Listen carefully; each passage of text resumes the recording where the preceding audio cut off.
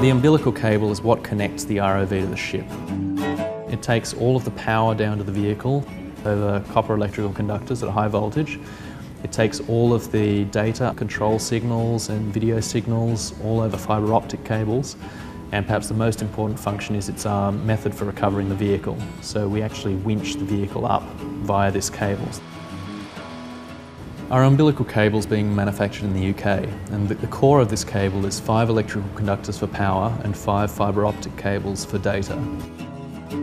They've got a machine that feeds in the raw materials, combines the electrical cable stock and the fiber optic tube. Then this core is covered in a polyethylene jacket, and then the main step of this process is laying up the armour around that cable core. And this gives us maximum strength and torsional balance, because when we start stretching this cable, we don't want to encourage the cable to twist. The testing process for the umbilical cable is threefold. A big component of testing this cable is the electrical insulation resistance, and ideally there's no short circuits, there's no faults in the cable, and that cable retains that voltage.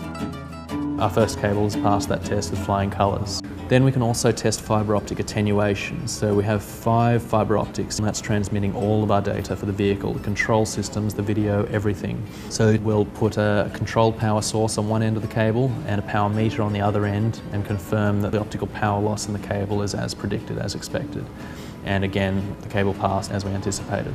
The final step of the testing is testing the breaking strength of the cable. We will cut a small segment of the cable run, which is representative of the entire cable, and that's taken to a third-party facility where each of the ends are terminated and loaded into a machine that can stretch it out. And it starts pulling on the cable, and there's a load cell in series with the cable that's measuring the force we're applying to the cable, so we know exactly how much force is put on the cable when it fails. And we actually take this test section to destruction. There's a huge bang and the ground shakes, and all of the tension in the cable is instantaneously relieved. And we measure at what force that happened. In this case, the cable failed significantly beyond the specification.